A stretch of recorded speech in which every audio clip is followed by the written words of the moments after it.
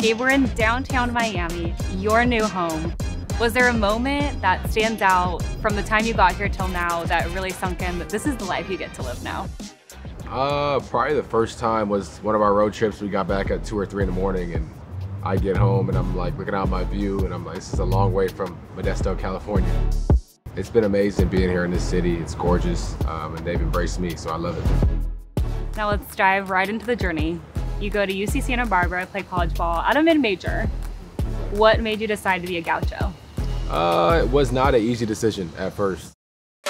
I wanted to go to the NBA. I wanted to play basketball at the highest level. After doing further research in the schools that were interested in me, it just seemed like it was a great fit. And I was able to come in and start and play heavy minutes, and that kind of experience is invaluable. Sometimes you learn the best through doing. So I knew I needed time to work on my game and grow. You come in and make quite a splash. You're Big West Conference Freshman of the Year, but no stranger to adversity in your college career. Junior year, you tear your ACL. What was going through your mind when you heard those words, torn ACL? You know, it wasn't easy trying to come back and play immediately. You know, I came back around the 9-month mark and didn't necessarily feel great till the full year. I knew I could still impact the game, and as a competitor, I wanted to play. So I took the leap of faith, and thankfully it worked out. More change of plans, more uncertainty. You also find out at the end of that season that you're gonna have a new head coach. From your face, I can tell that there's a story there. What did that do for you mentally?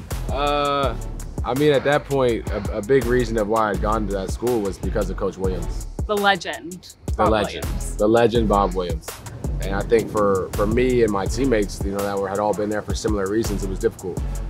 And dealing with my injury and my aspirations and knowing a new coach was coming in. But after some long talks and conversations with the current coach now, Pasternak, you know, I decided to end up staying and continue my rehab. What in your toolbox helped you get through that period of uncertainty? I think the biggest thing for me was just controlling what I could control. You know, stressing about it wasn't going to change it. I was going to heal at the rate I healed, and you know, coach has been changed, and that was what it was. So kind of just finding a way to make it work for me and trying to make this dream a reality. So it's your senior year, 2018. You're quoted in your college newspaper in an article by Jorge Mercado saying what's written on this piece of paper. Let's hear it. Will you read it for me?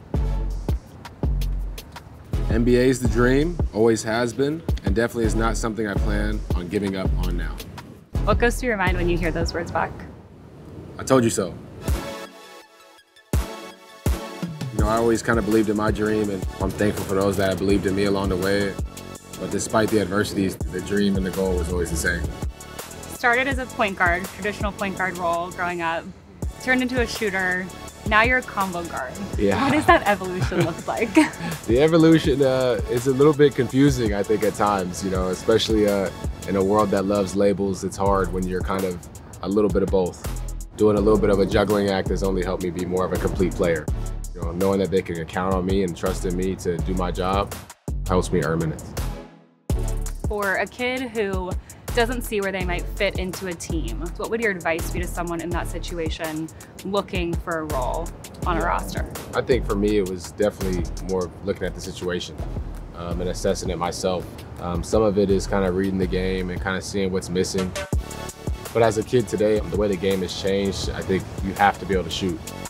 I'd say definitely work on your game in that manner. Just understand that there's multiple ways to win. To all the kids watching you who dream of playing in the NBA, what would your advice be? To build a routine, whatever it may be.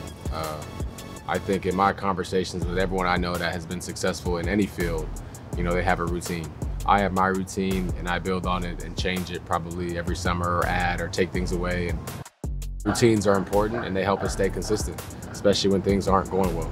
You know, you have ups and downs in basketball in any field and careers, and you know, it helps you stay as consistent and motivated as possible.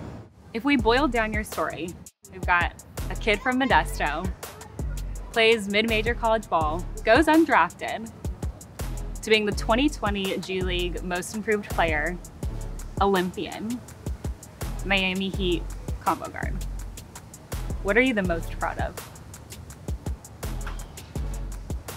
I think it's hard for me not to say being an Olympian. representing a nation, I think, is just a different kind of experience and pride that it's hard to explain or replicate. You know, it's something that I could have only dreamed of and never thought would have been a reality. And to be able to do that and represent Nigeria was incredible for me. You are living proof that there's more than one way to make it to the big leagues. And because of that, you're a game changer. Who is your game changer? Wow. Who is my game changer? I'd say my parents. I think the sacrifices they've had and taken for me to be successful in my career, and the support that they've given me, and the examples they've set of hard work and integrity and discipline are very much instilled in me and have helped me become the person I am today.